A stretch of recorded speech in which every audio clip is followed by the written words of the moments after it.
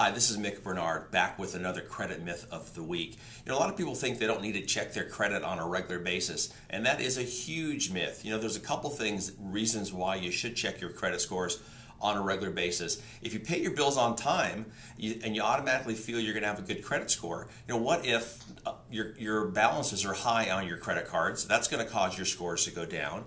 Or the federal government says that over 80% of all credit reports have erroneous information on them. Also, another thing is, we're here in Arizona. However, many people are going to be in a different state watching this video. But I can tell you that identity theft is one of the biggest ongoing crimes in America.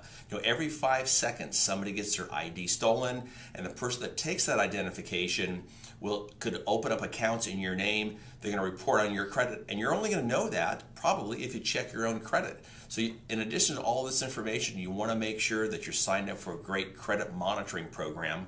We have those types of services that we offer through our office. So if you want information on credit monitoring, be sure and contact us so we can give you that information. So again, this is Mick Bernard with Credit Strategies. Enjoyed talking with you again this week.